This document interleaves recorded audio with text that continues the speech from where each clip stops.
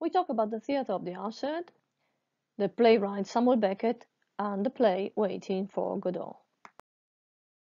We have to remember the historical background of the 50s. We are after World War II, and there is the beginning of the Cold War. People at that time remember the atrocities of the Nazi concentration camps. Of course, also the memory of the atomic bomb dropped by the Allies was very present. And there is a disillusionment for the fact that Britain had been reduced to a second class. So these are elements we must consider when we talk about this new way of making theatre. There was not a complete genre about this. So dramatists, they didn't argue about the absurdity of the human condition, but they just presented it in a concrete situations on the stage. Main themes are the sense of man's alienation, the cruelty of human life, the absence of the futility of objectives, and the meaninglessness of man's struggle. Um, Keywords here are sense of anguish, helplessness, ruthlessness, especially in the young generation. Man's life seems to be without a meaning and without a purpose. There is a problem of communication and understanding. The power of reason is mistrusted. There are less values, lack of moral assurance, and decline of religious faith. One of the most important playwright of this time was Samuel Beckett, who was born in Dublin in 1906. He was sent to the same public school as Oscar Wilde. In 1923, he went to the Trinity College. He graduated in French and Italian. He obtained the post of exchange lecturer at l'École Normale Supérieure in Paris. He settled in Paris, where he dedicated himself to writing. He was awarded the Nobel Prize for Literature in 1969 and died the 22nd of December 1989. He wrote many novels, but his most famous works were his plays. His plays belong to the genre of the theatre of the absurd. And two of the best known ones are Waiting for Godot and Gay.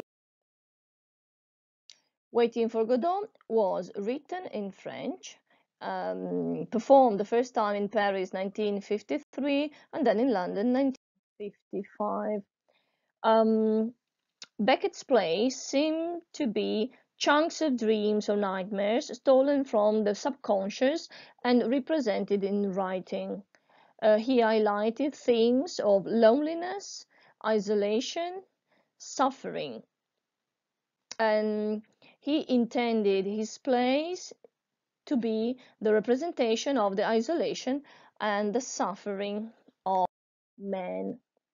If we want to focus on the main features, we can say that Waiting for Godot, presented in 1955, was a revolutionary play. It has a circular structure because the events presented in the first act are repeated almost unaltered in the second act. The play, which starts and finishes in the same way, revolves around two main characters, Vladimir and Extragon. And if we think about the third main character, Godot, we can say that he has no definite identification. His name, however, is very similar to God. We just know about him that he has a white beard, and sometimes he is cruel because he beats the boy. The play doesn't have a unitary style. Broadly speaking, its main features consist of short dialogues among the character, short monologues, and short silences. Each of these features is used to achieve different effects. The dialogues produce a comic effect. The monologues deal with serious reasoning on the meaning of life, and silences symbolize the difficulty of communication among men. The atmosphere of the play shifts from optimism to pessimism depending on the reader's interpretation of the events. Even though there is nothing to be done, the characters try to do something. Even though Godot never comes, he may come the following day, thus leaving the issue open to some hope. The absence of a precise setting and time gives a universal flavor and makes it open to different interpretations. If you focus on the plot of the story, we can say that Waiting for Godot has no real action. Two tramps, Vladimir and Extragon, are waiting for Godot's arrival by a barren tree. The two neither know who Godot is, nor if he really comes. To pass the time, they talk and play verbal games, and even take into consideration the possibility of hanging themselves. As they wait, two other characters enter the stage, Pozzo and Lucky. The former seems to be the master and holds the latter, his slave, with a rope. Vladimir is moved